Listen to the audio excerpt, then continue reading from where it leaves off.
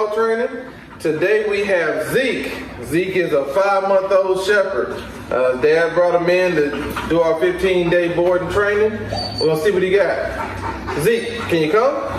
Can you come? Can you come? Okay, he's not coming, so let's bring him on in. Zeke, will you sit? Can you sit? All right, we're not getting him to sit either, I see. Let's see if he'll walk with me. Zeke, will you walk with me? Zeke? Hello? Come on, buddy. Hey! All right. Let's see if he'll lay down for me. Zeke. Zeke. Zeke. Are you down? Are you down? You down for me? No? All right. As you can see, I got a lot of work to do with this guy. Follow us on Instagram to see our journey.